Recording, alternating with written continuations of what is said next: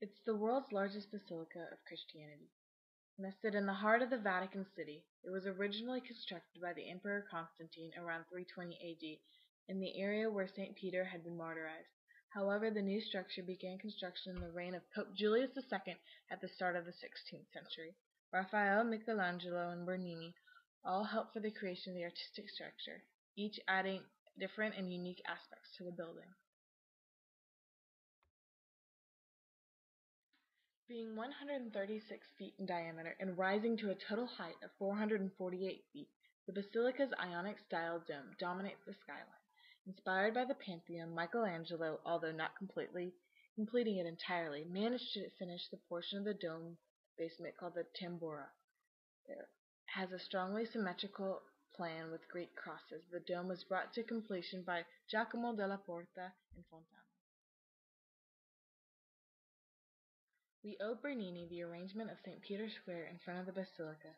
The oval colonnade allowed a large number of people to access the building, and it symbolized the arms of the church reaching out to the faithful. The colonnade acts as a solemn entrance to the most important church in Rome.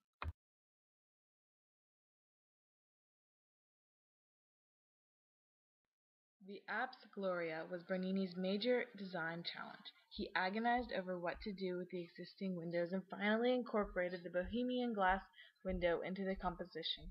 Golden stucco clouds and rays emanate from the stained glass window placed in front of the existing window.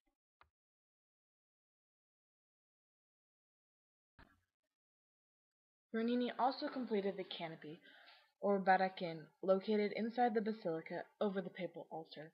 The canopy is made of bronze, and the details, including the olive trees and bees, are of gold. It immediately became the prototype for numerous imitations and variations.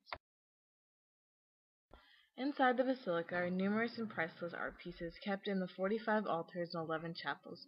There are about 10,000 square meters of mosaics.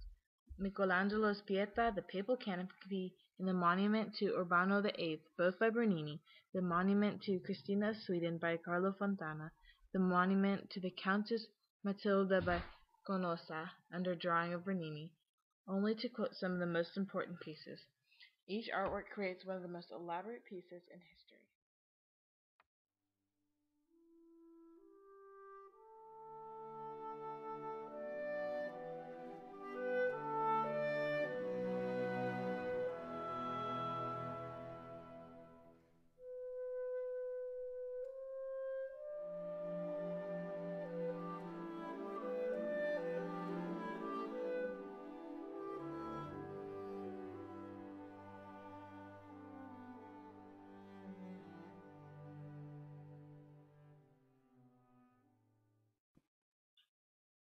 We have discussed some of the characteristics of Baroque art and architecture.